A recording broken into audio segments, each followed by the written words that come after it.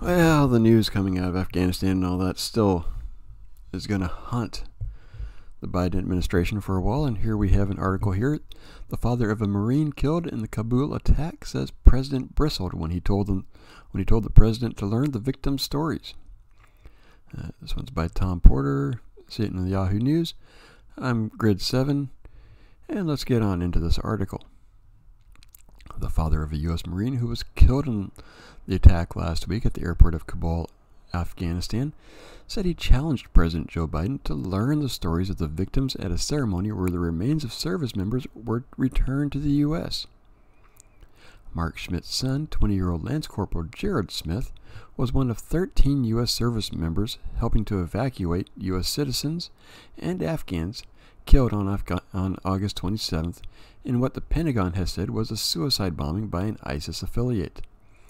The attack killed at least 169 Afghans and 13 U.S. service members. On Sunday, the remains of the service members were returned to the U.S. in a ceremony at Dover Air Force Base in Delaware, which Biden attended. This is also the event where, if you've been paying attention to any news, videos, the one where Biden checked his watch. That's right, he checked his watch. Afterwards, Biden met with the grieving families in public, including Schmidt's. He told the Washington Post that he initially decided he didn't want to talk to Biden, whose handling of the Afghan withdrawal he has blamed for his son's death, but then changed his mind. Schmidt said Biden spoke of losing his own son, Biden, an Iraq veteran, to cancer 6 years ago. But Schmitz said that he wanted to talk about Gerard instead, and that he and his wife took out a photo of their son to show the president. I said, "Don't you ever forget that name. Don't you ever forget that face. And don't you ever forget the names of the other 12. And take some time to learn their stories." According to Schmitz, the president didn't like that and he bristled, replying, "I do know their stories." Now, that's not something you really want to say. No. Now, if he meant to say something, he definitely didn't do it in the right way. Now, if he had learned the stories already, that was not the way to say that, especially to a grieving family. Schmitz also relayed details of the encounter with Biden in an interview with Fox News' Sean Hannity on Monday night. It didn't go well. He talked a bit more about his own son than he did my son, and that didn't sit well with me. I will have the problem. I don't understand why Biden talks so much about his own son. I mean, I can see where it didn't sit well. You sit there, and I've seen grieving people, and sometimes that they don't want to talk about the person. I've seen that one. They just don't want to talk about it. And then other times they do want to talk about it. You go by what the grieving person wants. You listen to their body language, what they're saying. And Biden, apparently, I'm not sure he can do that anymore either.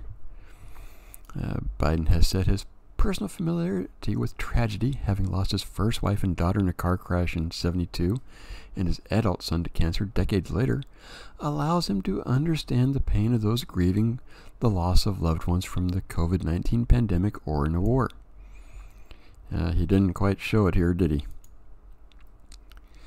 But he's received widespread criticism for his handling of the U.S. withdrawal from Afghanistan, which allowed the Taliban to quickly retake power.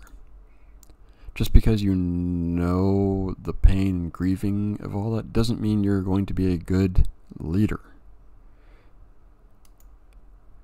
Thousands of people clamored to escape the country on flights from Kabul, where the U.S. was left to rely largely on a security perimeter set up around the airport by the Taliban to screen against terrorist attacks. Think about that one. Security provided by the Taliban against terrorist attacks.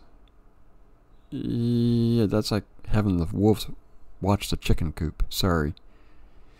In an interview with the Daily Beast last week, Steve Nicoy, the father of a U.S. Marine who was also killed in last week's attack, expressed anger at Biden. They sent my son over as a paper pusher and then had the Taliban outside providing security. I blame my own military leaders. That's one thing. Yes, and that starts at the top with the Commander-in-Chief, Biden. He also said Biden turned his back on him. That's it. And this is one of those things for decades. Now, you can probably go back to Vietnam, and you can see where the left has more and more disliked, almost hate the military.